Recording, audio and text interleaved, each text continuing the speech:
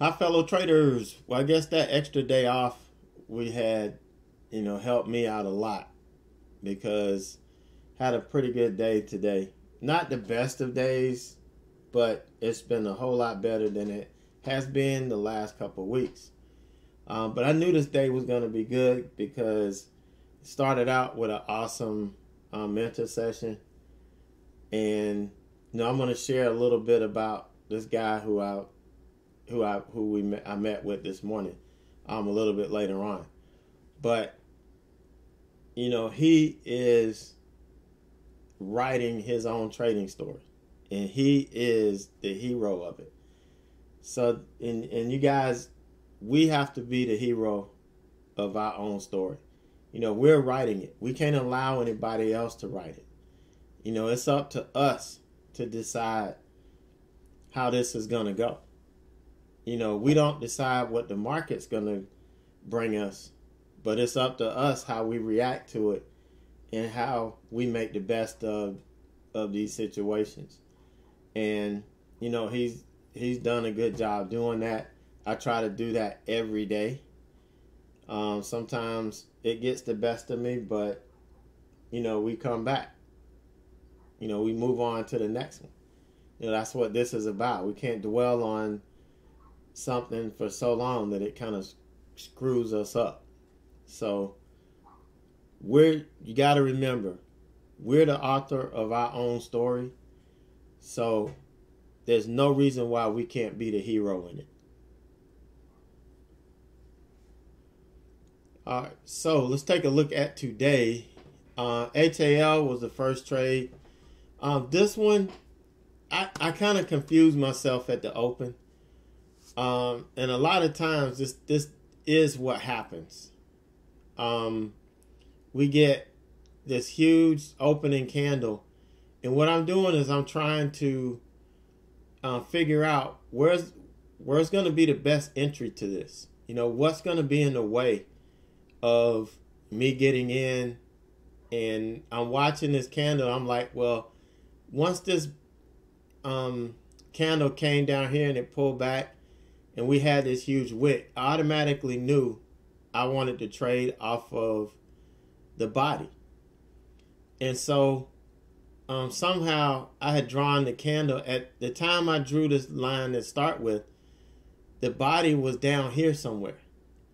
And so I left the line down here and ended up, using that line to get in, because that's what I do.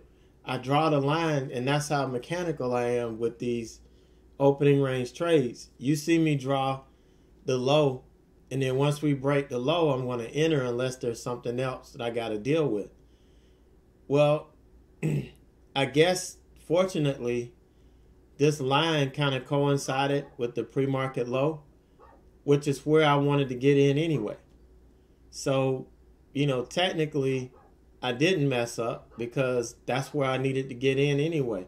I didn't want to get in above the pre-market low, because a lot of times this acts as resistance. And so I ended up getting in, and this thing did take a little bit to sell off, but it never really gave me any indication that it was going to blow past anything. I just felt, well, maybe this thing is just not going to go, because it dipped down here, then it got bought back up, and then we opened, back above the pre-market low, and I'm like, oh, here we go. But it did, give us a nice sell candle. I didn't put my order right on the red to green line, or green to red line, however you want to look at it. This is yesterday's close price. And so whenever we're moving below yesterday's close, we say we're going from green to red. As long as we're above yesterday's close, we're green on the day. And anytime we go below it, we're red on the day. At least that's the way I do it. Some people may have different meanings or whatever, but that's the way I do it. And it held this. So I got out, and initially I was going to take everything off here. You guys that were listening to me, I was like, I'm going to take it all off here. And then when we made this huge wash candle, I'm like, I'm going to just take 2/3 off. And then let's see where we go. So I took 2/3 off, and it looked like we were going to bounce and take me back out at break even. But it just kept getting weaker and weaker. And eventually we sold off and we got to this 30.89 level. So I took another piece off here. And there was another level at 30.50, or just below 30.50. I think it was around 30.46 or 47. And so I put my other order at 30.50, but it didn't get down there. And as soon as we claimed the 9, I went ahead and took it off. And that's textbook for these trades. Once it bounces and it takes the 9 out, I'm done with it. Now, if it rejects and starts to sell, I'm all over that trend continuation. But if it continued to bounce, I'm not going to mess with it. And so really a textbook trade on HAL. Not a whole lot of money because I only went in with 300 shares. I went in with smaller size because all of the stuff I've been dealing with throughout the last couple of weeks, I made up my mind over the weekend that, hey, I need to just go back and kind of go back to the basics and just trade with a comfortable size and just let this thing, work. And that's what we did. Like I said, anytime you feel that you're getting out of sync or out of sorts, you got to have that happy place that you always come back to. That's your foundation. That's your core. Because it's like I can lose all my money and you give me $1,500, I'll go back to this and I can trade my way out of it. I mean, I've done it right here in chat, well, in front of you guys in the community for at least 6 or 7 times. It's not hard to do once you have this foundation built. It's something that you could always come back to. So not bad. 145.54. And then MDSO. We've been watching this in chat forever. And we kept looking at this ready to break down. Now here and here, and everybody was ready to short this. And I kept saying, wait for this to establish, claim or confirm a loss of the 20. Here we would get below it. We would never make a new low, and we would trade back above it. Here again, we never made a new low, trade back above it. So the minute we made a new low, and I was actually in a toward the end of a mentor session at lunch, and we were watching it, and I'm like, this is it. This is what I've been talking about, because we were talking about this. And so, I was like, I took it. Both of us took it. And damn if it didn't turn around and stop us out. And so I told him, look, if this thing stops us out, I'm going long. I'm going long. Because that means that we're going to run, this thing is going to rip into close. Because we tried all of this, and once we got this dip below it, and it couldn't hold, that's it. This trend is still intact. Just this little dip was just a clickbait or bear trap, whatever you want to call it. But if you look at this has all been slowly trending up. So we got long and, just kind of let it ride. As long as this held up, we kept going. And I said, as long as we don't confirm a loss of the 9, the 20, this thing is going to keep going. And, we did get some profit out of it. Now, I I did jump the gun on this. This should have been my target here. I should have waited and took some off at 88, 87, and then waited and took some more off at 89. But I just kind of got a little, it's residual effects from the last couple of weeks. You're gonna deal with stuff like that. Things like that are gonna creep in, and it crept into me, and I was like, damn, I need to take profit. Plus, I know I got stopped out on this one. So I'm like, I need to, it's just eating away at me. So I ended up taking it off, taking some off again. And then it finally hit my 89 target. But look at what it did going into the close.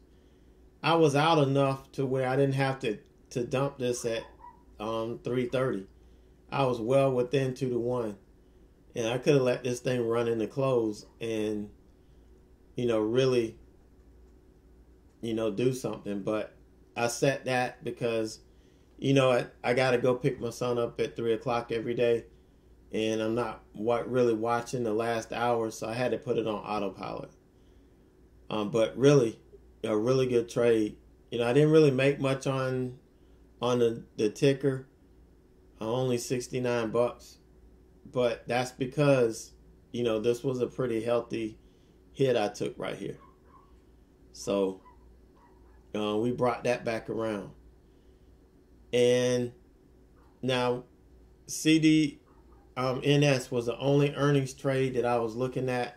I looked at ZIONS and it didn't have a history of gapping. So I kind of dismissed it. And then I looked at the CDNS, and then I looked at Whirlpool. I forgot the ticker for Whirlpool, but those were the three that actually hit my scan. Because I've got a scan specifically for earnings. WHR. And WHR looked good, but it was higher priced. I felt okay with CDNS. This had a history of gapping as well. And so that's the one I kind of chose to watch. And I can't watch but one stop while I'm gone. I only have a little 11-inch laptop that, I use in the car with the car Wi-Fi. And I only have that one, I don't have multiple screens. I just have that one laptop. So I can only watch one stop. So I have to pick the one that I'm going to watch. I can't really flip back and forth. And so this was the one, I told you guys, this was the one I was watching, what I was looking for it to do. But this did not close the way we like to see a stock close that's going to gap up. But the last couple of weeks, the setups have not completed because the stock didn't close according to my plan. And so after going back this weekend and kind of looking and watching some of these things and watching some of these trades, I realized, maybe they're not pulling that trick anymore. So I'm going to have to go with my conviction. What's this stock going to do? What are the numbers telling me? And, that's kind of what we did here. We did try to pull back a little bit on the last candle, but, I don't know. The jury's still out. So I don't know going through this earnings season if my little telltale sign that gives me that extra edge or that extra boost of confidence in taking these trades, did the market take that away from me? Or is it just going through a phase? I don't know. But we're going to see. We're going to see. So not a bad trade. It did get up to 68, but it didn't get to 68 on the bid side, which is, where I would sell it. It would have to hit 68 on the bid side for my order to trigger. So it never did hit 68. So on the bid side. So ended up, once we lost the 9 here, it looked like it was coming in. I took it off. But as I look at it now, it looks like it actually went back up and went over 68. But it was after I would have had to be out anyway. You know, at 6 o'clock, trading shuts off at Sure Traders. So, you know, I had to be out by 6 anyway. So I never would have got that. But not a bad day. I'm happy with it. I'm okay with it. I just need to keep building off of it. You know, stay consistent. Don't trade outside of myself. Don't try to force anything. Just continue to let the market come to me. And, you know, we're going to take it from there. So, you know, pretty good, pretty good. All right, so I told you I was going to share with you. I wanted to show you this. This is, no, this isn't right. God damn. Okay, here we go. This is,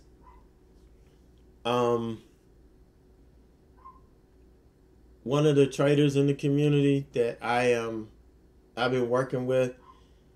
Honestly, he's been in the community since January of 2017 when I started. He was with me at the other place that I was at prior. And through all this time, you know, the beginning of this year, he said, look, I'm tired of this. You know, I'm glad you started this roadmap because I want to start from the beginning. I want to start fresh. You know, this is what I need to do. And so he started in this January with $2,500. He only trades the 5-minute opening range, breakout, or breakdown, and trend continuation. That's it. He doesn't do any reversals. He doesn't do any earnings trades, no all-day holds, nothing. Just those 2 strategies. Those were the 2 he wanted to focus in on. He only trades stocks between $20 and $70. So when I'm trading, you know, the $100 stocks, or we're trading these $100 stocks or whatever, he's trading the smaller ones. He's picking the ones that he trades. He has no trade idea subscription. He's using the scans in the chat room that I'm streaming. He's using those scans to find the stocks that he trades. You know, he looks at the ORB, and let's say there aren't any stocks in the price range. You know, he looks at the earnings ones like we look at. And then he's got Thinkorswim, so he'll go on there and look at the, you know, pre-market movers and see if there's any, you know, stocks within $20 to $70 that he can trade. And look at what he's done. He's not making a ton of money, but he's consistently growing his account. Consistently growing his account. Now, this could be deceiving. You know, this right now, this is deceiving. You're looking at this, it's like, man, he's only had 2 red weeks and all this. I'm going to tell you, he has some red days. He has 2 to 3 red days a week. Okay, like I said, I meet with him. You know, the way he wanted to use his time was he wanted to meet with me every Friday morning for 15 minutes. You know, and we review that week. And we didn't meet last Friday because of the holiday. And so we met this morning. But he has 2 to 3 red days a week. And he has streaks of red. Like here, you know, right after this week is a red week. This week, he had 3 red days in a row. After finishing the week red, 3 red days in a row. Most people would have said, this strategy sucks. I'm not using it anymore, blah, blah, blah, blah. But he didn't do that. He stuck to what he knew that strategy brought him to where he was. At that point, he had made over, he had eclipsed $1,000, but then gave a little bit back, you know, but he knew that had helped him make $1,000, and he was on the right track for the first time in all these 2-3 years he's been trying to trade. It took that little focus of, hey, I'm going to treat this like a business. I'm going to approach it like a business every day. I'm going to come in with that mindset, and I'm going to handle my business. And that's what it took. You know, just getting started. He journals everything. And, you know, and what we do, that 15 minutes a hit, you know, on Friday mornings, is he summarizes his journal. And we go through it. And if he has any problems, you know, he'll tell me, so when we meet the next week, I can have stuff in place to help him with it, or I can email him something or whatever. But he is all about business and not wasting time, straight to the point, and handling it. You know, so I was really, really, you know, impressed with how well he's been doing. Now, I never really looked at his profit curve, but because I shared some Friday, he sent me here. He said, hey, look at this. And, you know I meet with him every week, but I really wasn't looking or tracking what he was doing. But up to last week, he was almost at $2,000. I mean, he reached the $2,000 threshold, but gave some back last week. And I told him, it seems like this is your MO. You reach a threshold, and then the next week you give some back. You reach a threshold, and then the next week you give some back. So that's kind of, mentally, that's what happens to us sometimes. But he's trading smaller size, 1 to 300 shares, just like I do most of the time. You know, he doesn't get the huge moves sometimes that we get. Again, he doesn't trade the earnings, so, you know, some of those big trades he doesn't get. But he's going to grow into that. You know, he's going to grow into that. Next month, he's going to start looking at the reversals. And you know, looking to add that to his thing. And that's not going to be too hard, because that's just a trend reversal strategy. Just the opposite of trend continuation. You know, so that he's going to look at, you know, be ready this summer when we start looking at pre-market trades. You know, I don't know when he's going to feel comfortable trading earnings. He may never be comfortable doing it. You know, who knows? But I thought this was really, really great. And it started my morning out. I mean, awesome. So I don't know if you guys could tell, I had a little bit more pep in my step this morning, you know, going through pre-market and all of that. Even though it was a little slow, things didn't look all that promising at the open. You know, I was really pumped up. So, and what I wanted to show you was, this is my equity curve right here. This one looks a little bit smoother and more consistent, because you can see I go brain dead every now and then, and I've got a little, you know, hiccups along the way. But this one looks a little bit smoother. So when he starts, you know, trading bigger stocks, you know, getting bigger moves, I think he's going to do very well.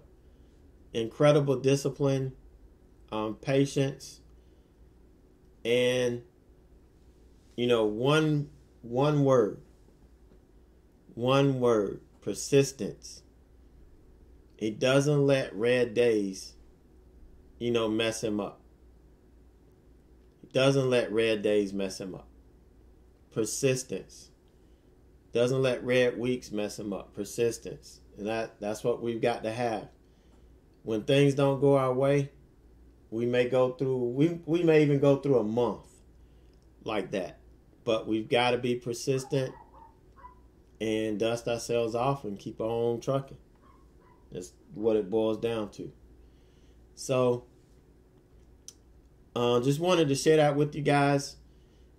And hope you have a great night, a great evening. And we'll get back at this thing tomorrow. Let's see if we can duplicate today. And, you know, I really need not just one. I really need to finish this month strong. You know, to make me feel better, I really need to finish this month strong. So you guys have a great night, great evening, and I will catch you tomorrow.